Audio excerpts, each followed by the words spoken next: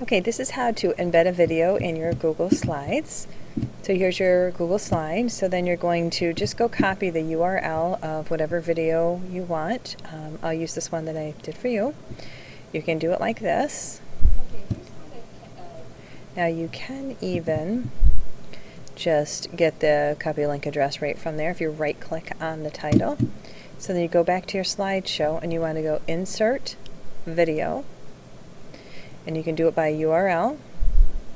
Here it comes up.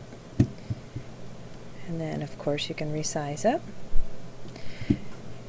And I usually put a border around it. Now you want to remember if they're on their phones or our iPads, they have to use this present on this device in order for that red play button to appear. So if that is a problem with your students, you can do that.